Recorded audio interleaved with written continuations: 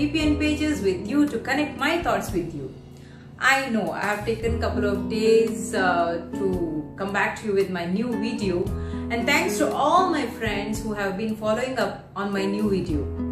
Thanks to those friends who have subscribed to my channel and for watching my videos. Today what do I have for you? Today I have something. Being Diwali, it's a right day to share about positivity. Now today our house is full of bright sparkles, positive vibes, peace, happiness. But my question is, do we have to reserve or restrict our smile only for this day or only for some occasions? Let's see. Today my theme is cup of tea in the morning. How do you want to have your energizer in the morning? Some take tea, coffee, and some also drink milk. But how do you drink this? With a smile, frustration, anger, or a lot of stress? Let's check. Now, every morning, how do we start our day?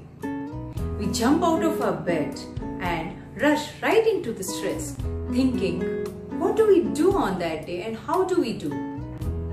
Instead, just breathe. Take a moment to prepare a cup of tea.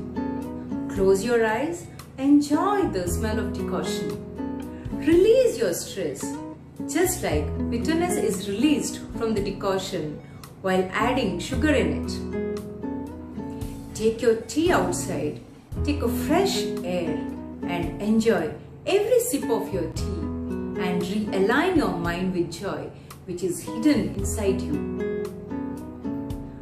While you're having first tea, your mind is fresh like a blank paper.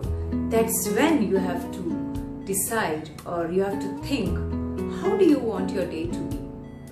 You want your day to be like every other day, or you want to start your day with something good, something positive, isn't it? Set your day with intention and purpose directing your goal. You start your day with positive vibes, you will definitely fulfill your goal. If you start your day with negativity, your day will be full of stress and struggle. When you feel stressed out, just close your eyes. Just close your eyes. Have a smile on your face and just think, just remember the goal you have set for the day. And when you feel you're relaxed, open your eyes with freshness. You will see the difference. You will be able to do your job much better than before. Anger, sadness, frustration, distraction, depression, these are all examples for negativity.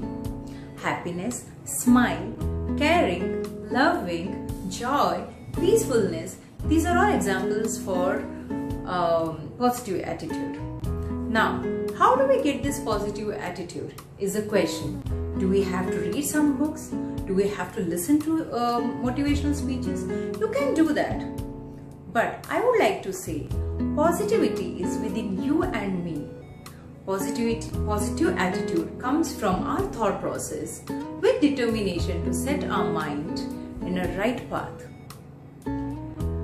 The more we work on our attitude to be positive, we'll be less vulnerable to get into negativity.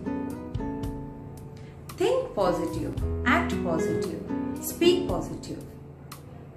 I would like to end this session by telling, attitude is your choice, not your circumstances. Thank you so much. Wish you all happy Diwali. Namaste.